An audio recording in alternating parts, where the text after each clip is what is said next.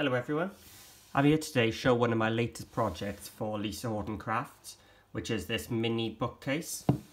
So it comes with an MDF bookcase and some grey board covers cut ready to make 4 little mini books, so 2 wide ones and 2 narrow ones.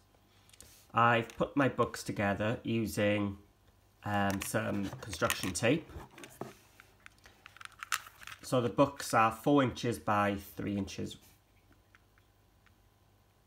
And I've covered these with some Lisa Horton papers and added some stamped details as well. The first 2 books I made, I used the fishing cord method to add some signatures in. And I've made a tutorial on that, which you can see in my playlists. So this one is just a narrower version with 2 signatures. The third one, I've added 2 little deep pockets. So these will fit index-sized photographs.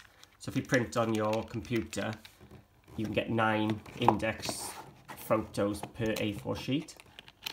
And the last one, I just did more of a traditional scrapbooking one using the U-shaped pages.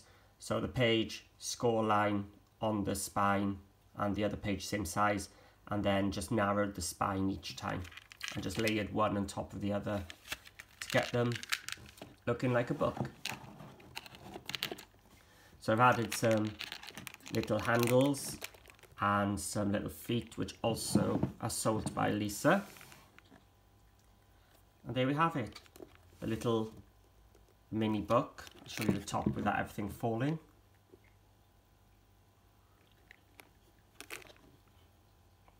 So thanks for watching, and why not have a look on Lisa's website and maybe have a go and make one yourself.